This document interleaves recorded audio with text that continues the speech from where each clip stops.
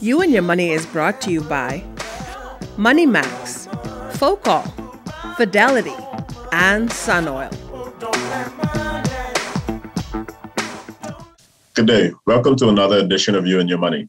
I'm your host for today, Carlos Mackey, and we're excited to talk about economic growth today on this show. I'm also very excited because of the fact that we have two of the brightest financial and economic minds in the country who are going to be contributing to this interview session. Firstly, we have Mr. Gawan Bo, who is the CEO of the Fidelity Group of Companies, here with us. And we also have Mr. Peter Blair, Dr. Peter Blair, who is a professor of economics at the Harvard Graduate School of Education. So we have what I would consider to be, in many respects, an excellent professional perspective, as well as an excellent academic and research perspective. So Gawan, Peter, welcome to You and Your Money. Thank you, Carlos. Happy New Year. Absolutely. Happy New Year. So Gawan, you're here on the ground. We'll take this first question to you. I know you don't necessarily like these questions, but I have to ask it. If you were to make any recommendations to our legislative directorate, what would be those recommendations around how we change any laws or policies in order for us to begin to see very rapidly in this first quarter of 2022 economic growth and development? Well, it gives me an opportunity to sort of champion something I always do, and that's a national development plan. And the reason why I say that is because we need to have a longer term strategy that has short and medium term goals and milestones to achieve. I think we have to remember that Rome wasn't built in a day. And we've had some very significant economic shocks in the form of Dorian and now COVID-19. And we have had a tremendous decrease in our productivity in the country globally, but specifically in the Bahamas. And from that perspective, I think it now becomes important for government to see themselves as a facilitator, not a provider. I think what became very apparent, particularly during the COVID-19 peak, was that everyone turned to the government.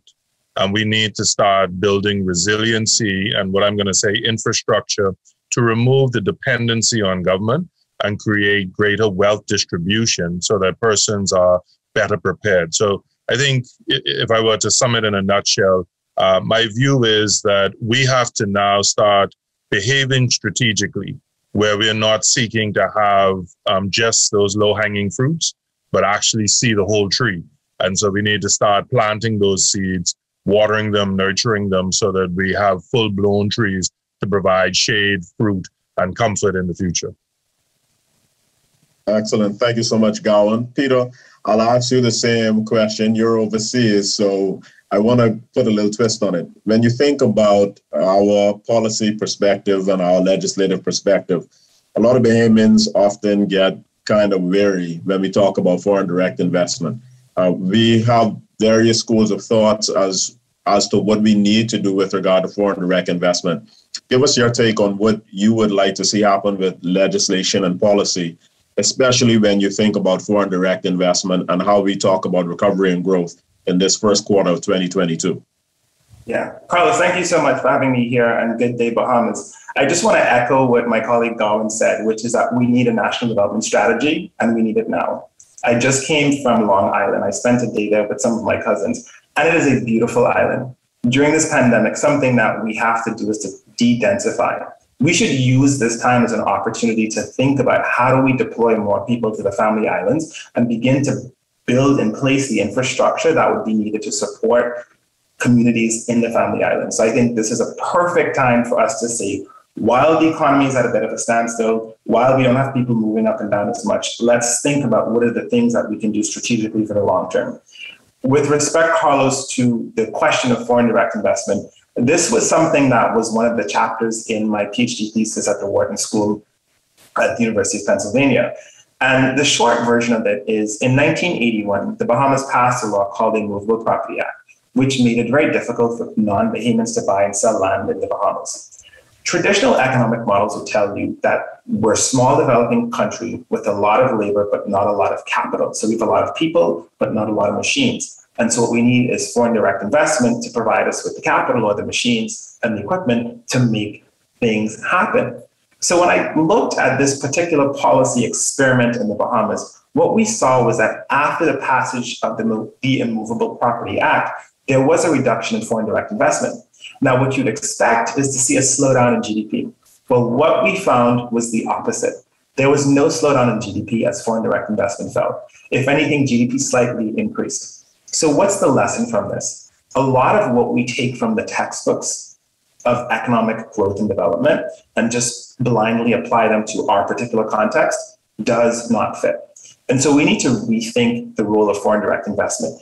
And as an antidote to that, I think we need to provide opportunities and an environment where businesses can be funded through a variety of sources. We can increase access to venture capital that's local. We can increase support for government grants for research and for seeding companies. And also we can increase the lending capacity of banks to young Bahamians, not just for cars, but for starting businesses, and businesses that help us to think about ways that we can adapt schooling, ways that we can adapt commerce so that we can survive, not just survive through the pandemic, but even thrive in the years beyond. Absolutely. I think just one of the elements to reiterate on that one is foreign direct investment does not mean foreign direct investor. And to Peter's point, in terms of how we open up the lanes of capitalizing our economy, I think we sometimes have a disconnect in understanding that foreign direct investment means foreign currency that is coming into the country to help for development. It doesn't mean that there should not be local participation. And our greatest challenge, as was in the actual state of the nation that we did for the National Development Plan, less than 20% of foreign direct investment stays within the economy of the Bahamas. And it's very simple that if someone comes and brings their money, when they leave, what are they taking with them? Their money.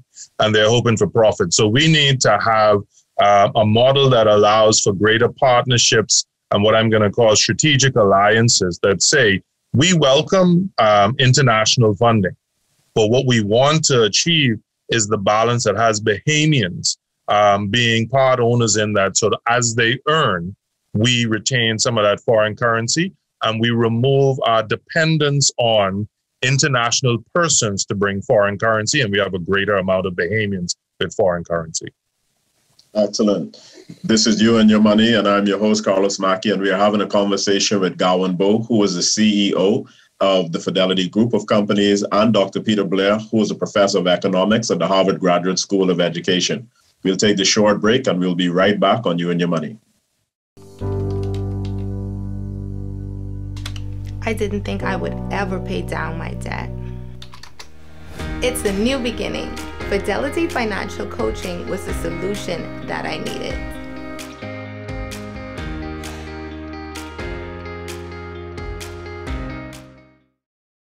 Since 1967, Freeport Oil Company Limited has been dedicated to fueling growth and prosperity in the Bahamas.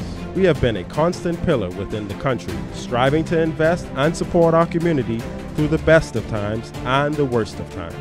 For us, Full Call represents 21 years of strength and consistency, consistent leadership, consistent growth, consistent customer service. Through it all, we are resilient. Full Call, fueling growth for people.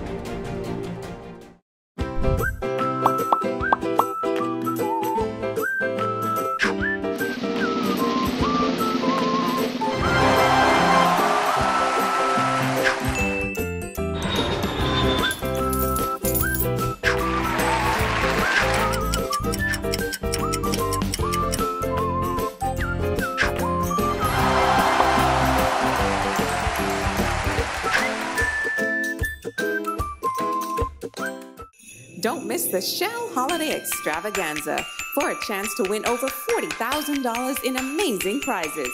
It's easy to win. Fuel up with $20 gas at any Shell service station. Complete the entry form on your receipt. Take a picture of it and WhatsApp it to 422-0271 or upload it at winwithshellbahamas.com for a chance to win cash, staycations, grocery vouchers, Jumbo gift certificates, free fuel, and so much more. Conditions apply. Happy holidays from Shell. I need a new start. It's a new beginning. I applied and got my lot loan from Fidelity. Finally, we're moving forward.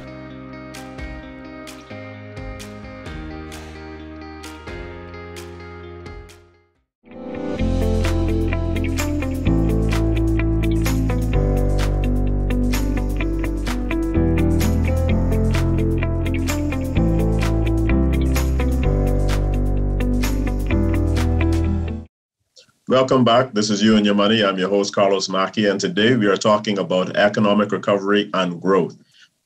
Today on this interview session, we have Dr. Peter Blair, who is a professor of economics at the Harvard Graduate School of Education, and Mr. Gowan Bowe, who is the CEO of the Fidelity Group of Companies. Peter, I want to ask this particular question. You made mention in the first session or the first section of this interview with regard to banking and capital availability. What's your perspective on banking in the Bahamas? Do you think that there is an opportunity available to us to have what some would call a more equitable banking system? And in your view, what would be some of the features of a more equitable banking system that promotes recovery and growth in this particular context? Thank you so much, Carlos. I'll start with a quote from the late Dr. Miles Monroe, who says, "When the purpose of a thing is not known, abuse is inevitable." We have to ask ourselves, what is the purpose of banks? The purpose of banks are they provide a vehicle for which households can store their resources and grow their resources. They also provide access to credit within the economy. And so then we have to think about, well, what lines of credit are being provided to Bahamians? As a young Bahamian, I can go in and get a loan for a car. If I wanted to get a loan for a home, it's more difficult. If I wanted to get a loan for a business, that's more difficult still. And so we have to think about what are the ways in which we're thinking strategically about deploying access to credit to especially young Bahamians for building a stronger economy, and what are some of the lanes that are a bit clogged up. And we have to think about the ways in which banks can be a facilitator for allowing more free access to opportunities to invest in developing businesses, to allow Bahamians to invest in having access to homes as well. Thank you, Peter. Gowan, you are in the banking business. There will be some that say, we need to have a more equitable banking system. Peter's given what he thinks are the contours of what a more equitable banking system should be. Gowan, as somebody in the industry, do you have anything to add, or do you have a contrast that you would want our persons to take some consideration of when we think about having a banking system that really works to promote recovery, but more so even past recovery in the short term? Long term, we're thinking about how do we grow and foster a thriving and a definitely more vibrant Bahamas. Gowan? I would just, I think, echo something that Peter said in terms of understanding the purpose of banks, and particularly banks in the Bahamas. And the word I would use is fiduciary agents. That really we are, if you will, the conduit that allows persons to safely store their money, as Peter said. And the way we give them a return is by lending it responsibly. Traditionally, the Bahamian context has been one where it was a less sophisticated market. And so it has traditionally been to individuals. It has not been the high, what I'm going to say, corporate banking and commercial banking that has been done in the context that we see in some of the larger territories. And equally, what we don't always appreciate is that is traditionally not only a separate division, but oftentimes a separate subsidiary that is capitalized on the basis of risk capital, meaning that the institution takes greater risk because its purpose, as Peter said, is to be a venture capitalist. It is to look for opportunities to take risks with the view of the higher the risk, the higher the return. And so in those scenarios, I can lend to 10 and 2 will pay for the 10. My aim is not to have 8 fail, but I do have that large number percentage that does take place when I get into venture capital world. So I think that I think that the conversation has to just expand as to saying, well, what is the purpose of banks? If I were to turn it around and say to the depositor and the saver that I'm going to take on risk, but that could lose you a part of your deposit. So you deposited $1,000 and that forms part of the capital that I use to lend. If I lose that $1,000, right, are you comfortable with me coming to you and saying, sorry, I took a chance and I no longer can return that capital to you. And so when we have that understanding, I will be the first to say that our banking system needs to mature and evolve to where we do have more of that risk-taking arm of institutions. That is one that I'm encouraging my board of directors to say, as we start to have an equitable return, that we park some of that for more risky ventures. So it is not with the view of saying, give me $2 million that I can lose. It is more, give me $2 million that I can actually help to develop the nation by taking risk, high risk, but with a very careful incubation program that says, how do I teach and train businesses to put forward business plans and proposals that are actually at a level that allows me to assess cash flows? Too often, we see a lot of young persons with great ideas, but very little planning. And what they have to marry is the great concept with saying research to understand who is your market, research to understand the cost of developing that product or service, research that says what's the elasticity and how can it be priced, research that says how much do you need in order to get started, and in the event of there being a slow ramp up. Every proposal I've ever seen makes $1 million in the first year. And I say to them, if that is real, you don't even need to come to a bank, because every man on the street that has some savings, if you tell him he's going to make 100% return on his money and is relatively guaranteed, will happily throw money at you. And the reality is it doesn't happen that way. It takes time, patience, but more importantly, deliberate action. Indeed, Gowan. We want to switch gears, and I want to ask you very quickly with regard to our social system. And you made an interesting point early on where you talked about the government being a provider versus being a facilitator. Talk to us about where you see our social system going and what the implications of things like tax policy will, we just had a change in VAT from 12% to 10%. Talk about where you see our social system needing to go and how things like tax policy are going to impact any movement in our social system planning, such that we can actually utilize our social system to promote recovery and growth in this particular context. I would sum it up by saying you get what you pay for. And we have to appreciate that a social services system is really government's way of taking monies from you today to provide, if you will, stability for you in the future. And it is intended to say whether that is through income replacement when there's unemployment, whether that is through healthcare in the form of the ones that we have, the temporary healthcare drug plan, or even a pension towards the end of the day. I think that we have relied too heavily solely on national insurance and not expanded. How do we teach people to become fishers as opposed to simply being provided a fish, or fishermen, I should say? That we need to get to a point where we are understanding that you have to set aside today in order to have something in the future. And government is only in the middle of that as a facilitator, providing a vehicle that allows you to invest effectively so that there's a return and there's a safety net at the end. Unfortunately, in the Bahamas, and I may get crucified for saying this, we want to live a capitalist lifestyle, but with a socialist protection safety net.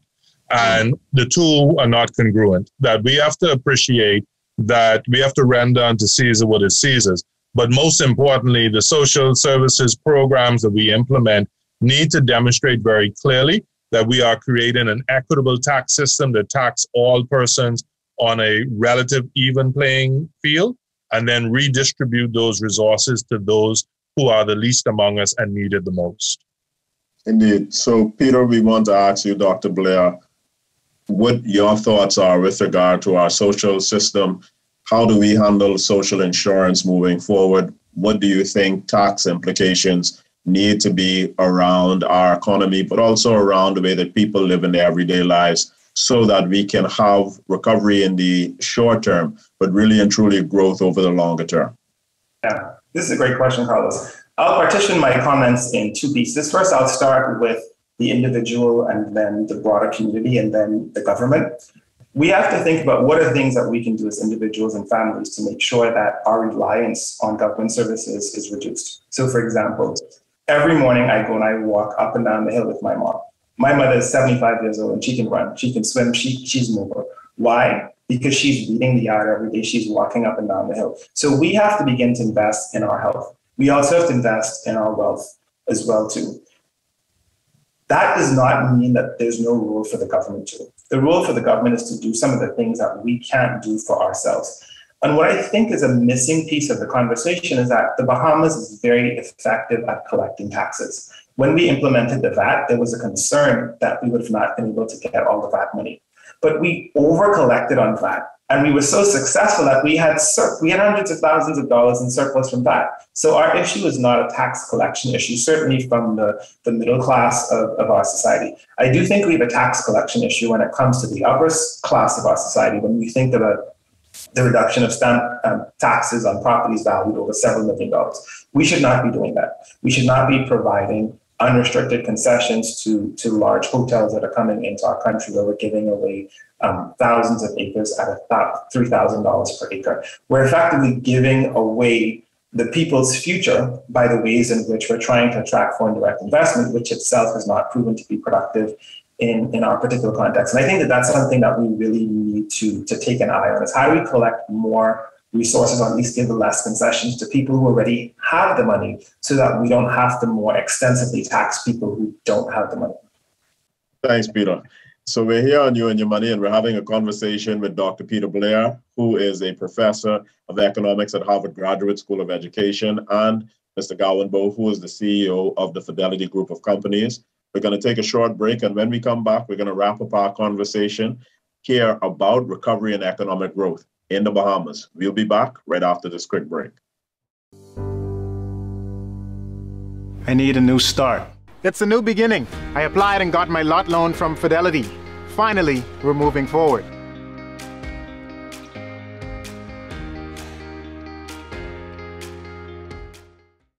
Don't miss the Shell Holiday Extravaganza for a chance to win over $40,000 in amazing prizes. It's easy to win. Fuel up with $20 gas at any Shell service station. Complete the entry form on your receipt. Take a picture of it and WhatsApp it to 422-0271 or upload it at winwithshellbahamas.com for a chance to win cash, staycations, grocery vouchers, Jumbo gift certificates, free fuel, and so much more. Conditions apply. Happy holidays from Shell.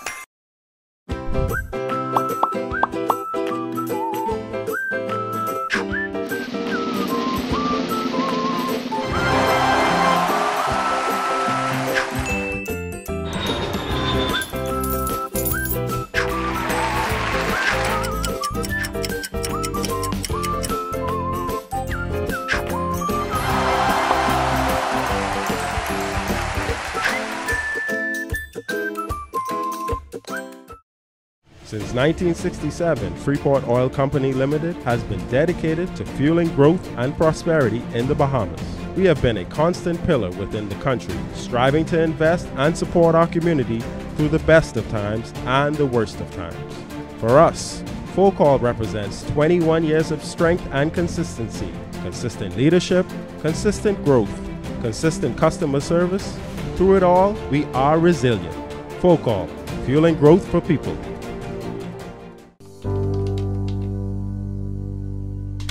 I didn't think I would ever pay down my debt. It's a new beginning. Fidelity Financial Coaching was the solution that I needed.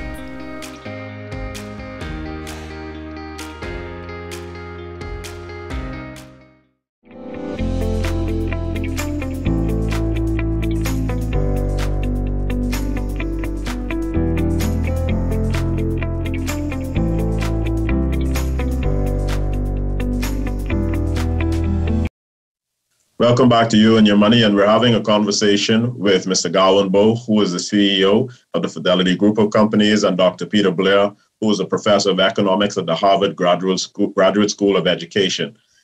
Dr. Blair, we have right now in our country a question with regard to our labor force, and Gowan made mention of the fact that we don't have the kind of productivity in our economy that we should have. There are concerns that with virtual and hybrid learning, we are now having a situation where our kids, our young persons, are not set up for what we would call higher productivity and even just personal growth in the future. What is your perspective on where we're at with our education, with our labor force, how we're going to be able to move forward based on what we're seeing so far? Do we need to adapt? And if so, what should we adapt to make sure that we don't end up with effectively 2 or 3 years of virtual and hybrid education really turning into almost what we would call a lost decade or two of productivity growth and production? Peter? Yeah, Carlos, what the research shows is that each additional year of education increases a person's earnings by 7%. 7%. Now, when we think about the disruption of COVID-19 has brought with online and hybrid education, what you need is access to an internet, you need to have access to a computer, and then you probably need an adult who's going to supervise that learning. So those are 3 inputs. If you come from a 2-parent family household where one of the parents earns enough so that the other parent could stay home and supervise that learning, for the most part, we've not seen in the research learning loss for folks in the upper quintile of the income distribution. When you look at folks, the bottom 80%, the learning losses have been staggering, number one. Number two, hybrid education and even online education is no substitute. It's about 20% less effective according to some research estimates. What we need to do is to recognize that by having in-person education, there are 2 things that happens. One is it frees up parents to go back to work who can safely do that. So in the short term, that helps with increasing the labor supply within the country. That's going to boost economic productivity. In the long term, by sending kids back to school, they have an opportunity to build those social relationships, to get the human capital that they're getting in school, which is going to be important for them 12 years down the road being a productive member of society, so that Mr. Bo can hire them at their company or provide the venture capital to them that they need to seed the idea for the next Facebook, Lyft, or Google. The interesting thing is, I think we have to go back to basics. Our forefathers placed a very high stock in education, meaning when we were coming into independence and even prior to that. And that's why we had the government high, and all of the alumni from that era really brag about, the benefit of it. But the government high led to higher competition, which elevated the education standards. I think now we need to take a step back. And for those of us who have parents who are teachers and relatives that are teachers, they will say to you, we have to, I'm going to say, reinvest in our love of education. We need to take it seriously from the grandparents, parents, that we are investing in our children and not seeking for the school system to do it alone. My grandmother was the one who taught me time. My parents were the one who taught me times tables. It was really something that said education became a fabric of life. And to Peter's point, I fully endorse that I, to this day, if I am in any year that I've not learned something new, I consider it a lost year. Now, whether it exponentially increases my earnings, as Peter said, I'm going to start tracking that just to make sure that my pay requests are appropriate. But I think the reality is we have to invest in education and not see it as an outlay of funds or sending a child to school. We have to invest the time, energy, and the importance to our children to let them understand that there are many things that can be taken away from you. Education is not one. Indeed. Gentlemen, thank you so much. This has been an extremely fruitful conversation. As Peter said, we have to think differently about how we're handling virtual and hybrid learning. I remember in kindergarten and grade 1, I think, being outside under the tree, sitting down in my chair. Those were very important periods, because now when I go tomorrow to Mr. Bo for my loan, for my business, hopefully he is going to see that all of this 20-something years of education that I've gotten has been worth the while for him to take a risk on me. Mr. Gowan Bo, CEO of the Fidelity Group of Companies, Dr. Peter Blair, Professor of Economics at the Harvard Graduate School of Education. We thank you so much for being here on You and Your Money. Wishing you health and prosperity. Indeed, likewise, Gowan. Indeed. Thanks, Peter. This has been another episode of You and Your Money. I'm your host, Carlos Mackey. Thank you so much for being with us today. God bless you all. Take care.